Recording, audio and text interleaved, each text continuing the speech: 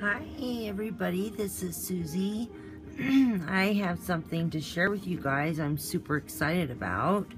I made this little wedding type card, and I created the cut file on my Cricut, and I want to share that with you guys, so I'm excited about that. And it's going to be a little bit different than what these ones are. This was the first ones that I created, and then I wanted to try to create it again using all free elements so that it doesn't cost you guys anything for any of the cuts. So it's going to be very similar to this, but a little bit different. Well, I guess that's what that means anyways. And I did this one here also, but let me take you guys over to my Cricut and I will show you the cut file. I'm gonna pause for just a minute. I'll be right back. Hello, I'm back. So this is what the cut file is gonna look like when you guys click on the link, and I'll have it in my description box down below. And let me see if I can still hold this and move this up so you guys can see.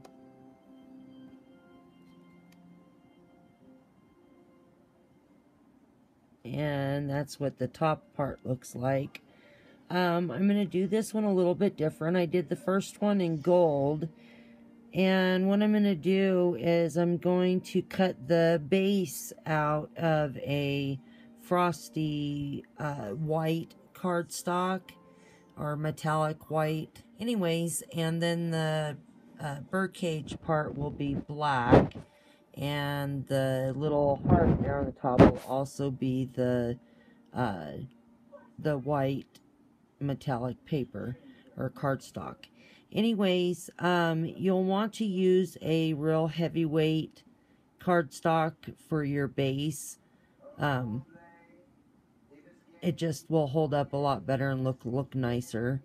Anyways, so what I'm going to do is I'm going to send this over to my Cricut and cut it out, and when I get all my parts and pieces cut out, I'll meet you guys back at my mat.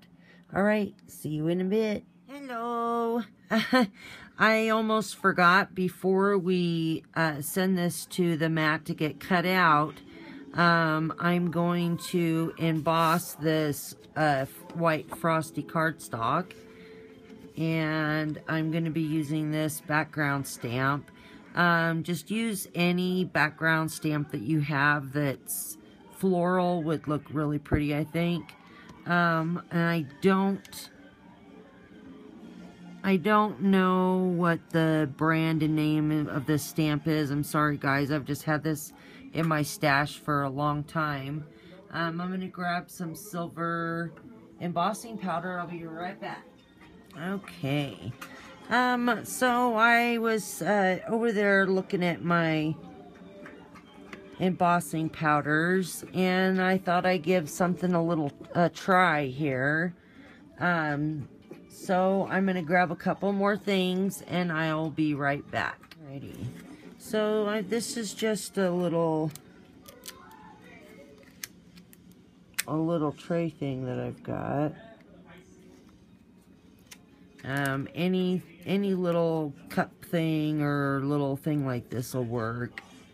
What I'm going to do is I wanted to use a glittery silver embossing powder. I have some silver metallic embossing powder, but I wanted a little sparkle in it, so I'm going to do a mix here and make my own.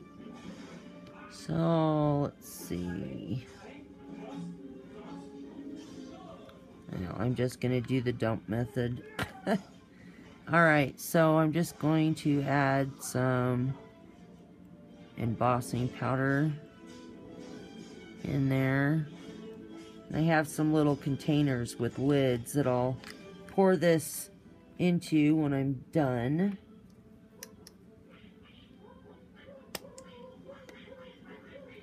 And I'm just using some real fine silver glitter by Martha Stewart.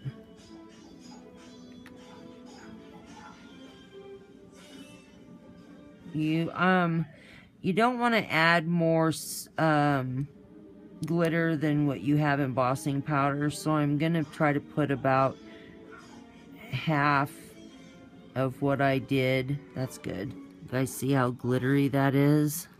That's really pretty. Okay. Alright, so I just folded this in half. Alrighty, so the first thing that, and I'm just going to stamp and emboss the bottom part of this cardstock because I don't want the embossing on the back of the card. I'm just going to do it on the front. So, there it is. So this is just a powder tool that I made, and just use any anti-static tool that you have. And do this real good so you don't have embossing powder and glitter stuck everywhere you don't want it. And I'm just using Versamark.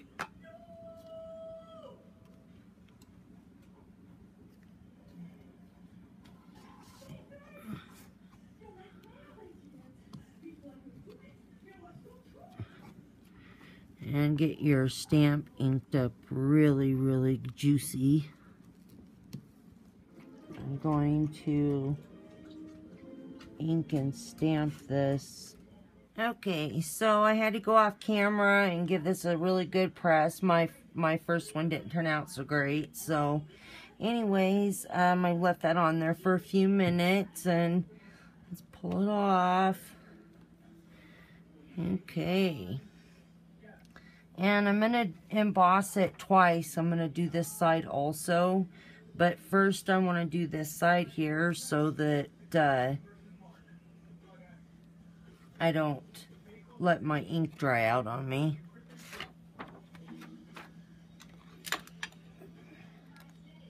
On here.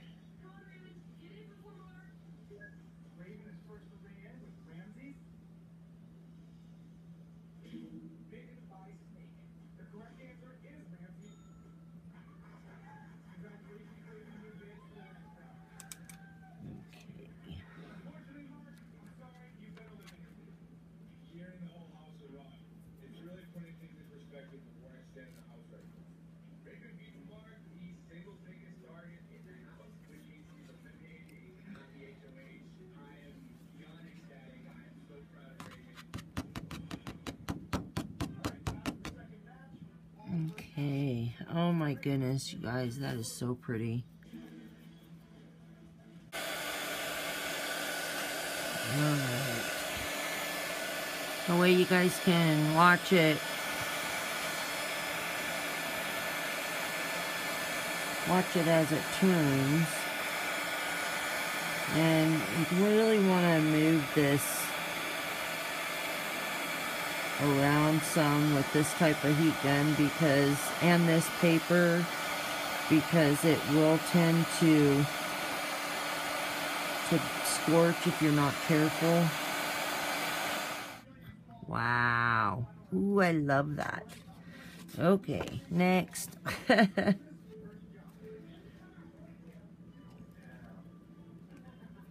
Alright, let's powder this one more time.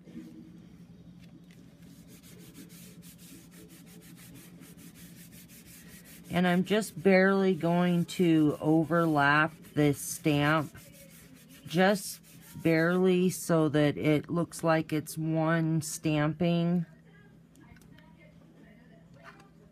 And this, if you guys are curious, this stamp base that I'm using is by Prima, and it's really nice for those real big stamps. Have to give it some pressure again. So I'm going to pause for a minute, you guys, while I smush this stamp on there. Okay, I think I smooshed it enough. Alrighty. Okay. Ready. Okay. Move that stamp out of my way. Let's bring in our paper again.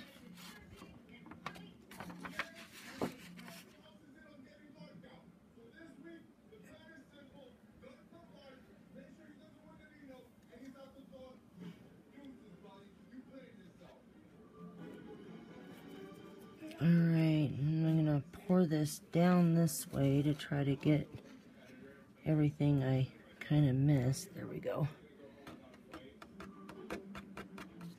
There's a couple little spots on here that I need to kind of get a paintbrush and wipe away. It's not super bad, but bad enough where it's gonna bug me.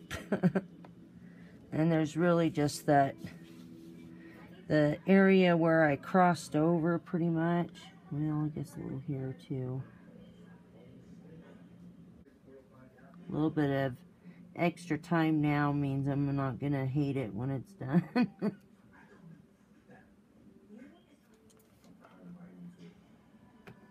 That's so pretty.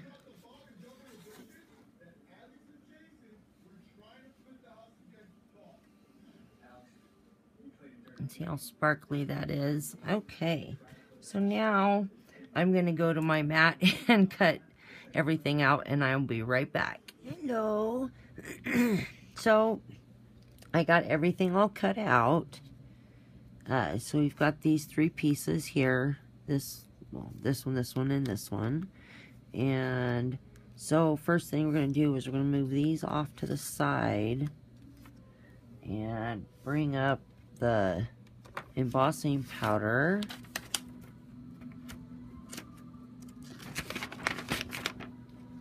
And our little heart.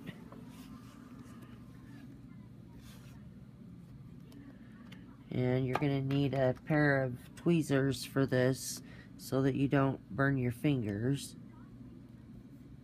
And actually I'm just going to pick this up and put it on there and smush it around on there and get it good and wet.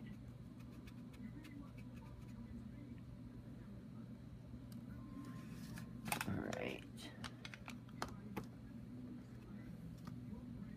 Then I'm just going to dunk this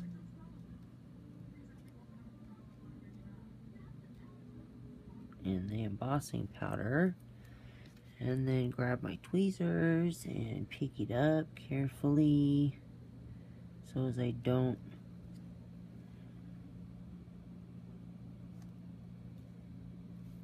wipe off any of the embossing powder I put on there. I give it a couple of taps and I'm going to blow on it.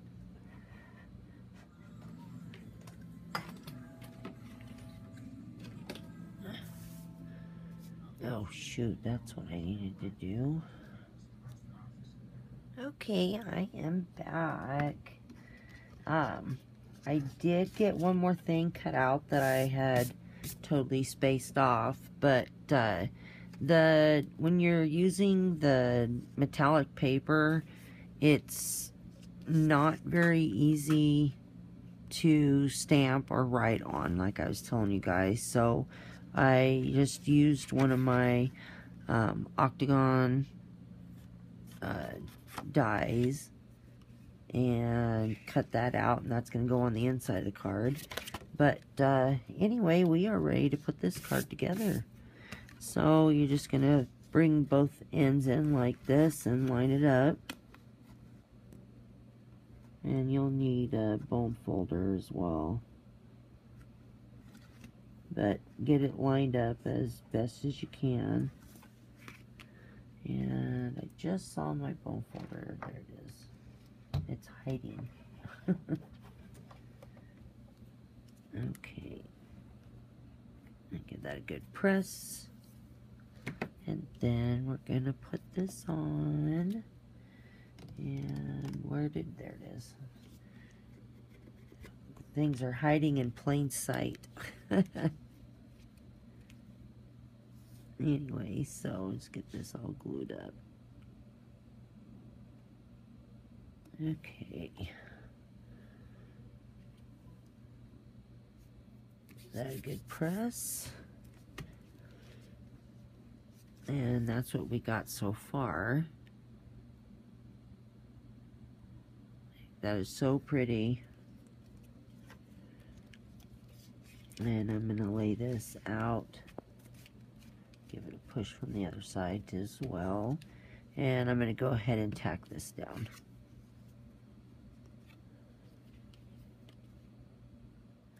I'll have to get out my...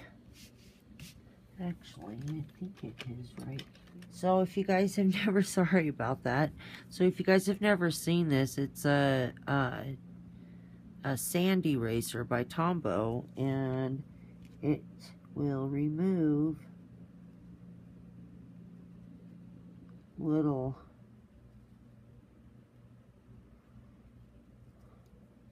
boo-boos that you make, so then your card's not ruined. And let's glue this little guy down.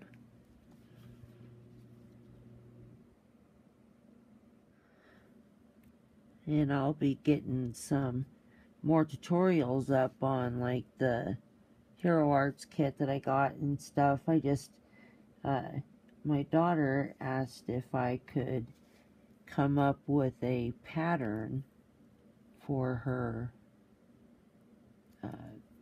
her boyfriend's cousin's wedding, and so I came up with this file, and I anyways, and then I was thinking, oh boy, that'd be awesome to be able to share this with you guys. So here we got this so far. That's so pretty. And another thing that I did off camera, that's why I have black ink on my finger.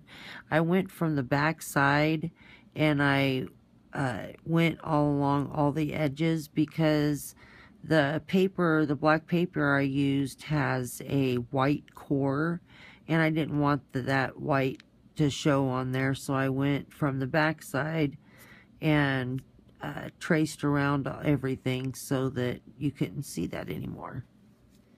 Okay, next thing you're going to need is a hole puncher, and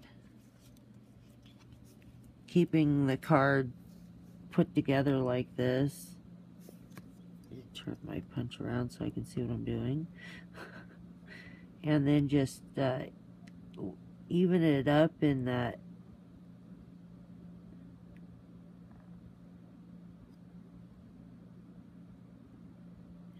top hole there.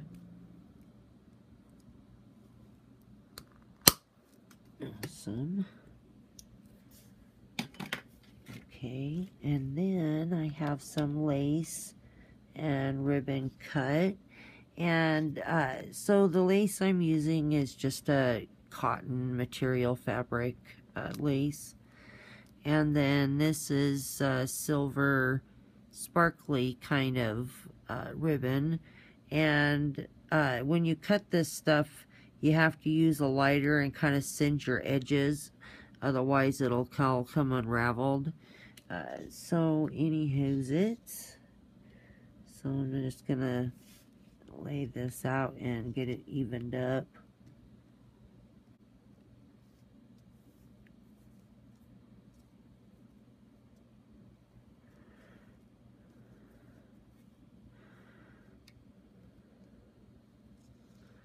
I think that's pretty even. There we go. Now let's see if we can't get it in that tiny little hole.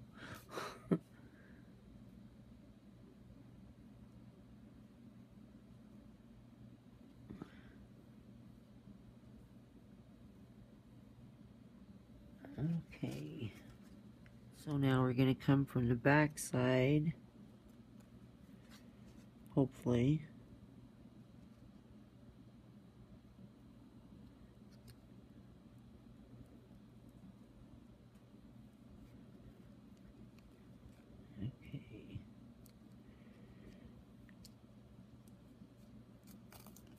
Awesome. And then you're just going to open this up and then reach and get all of it and pull it through the loop. And then just pull it tight, but be careful when you're making this snug not to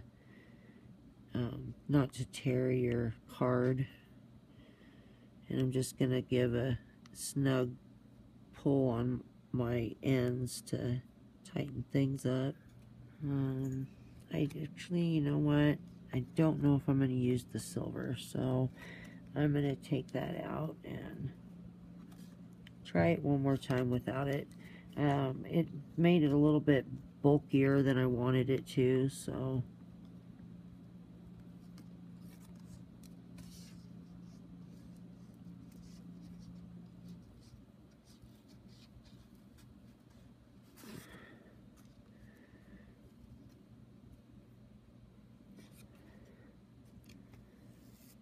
awesome. Just pull that out.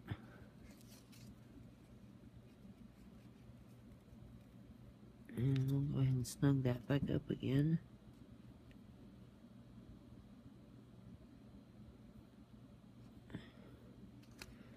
There. I like that better. I didn't like that silver on there.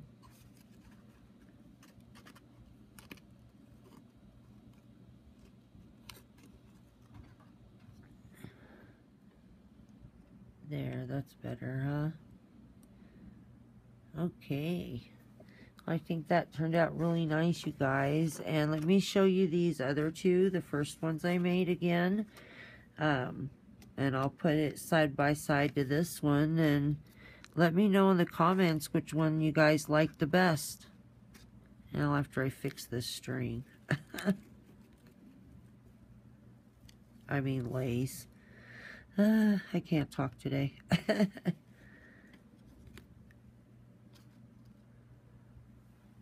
Alright. Okay, I'm going to pan out just a touch.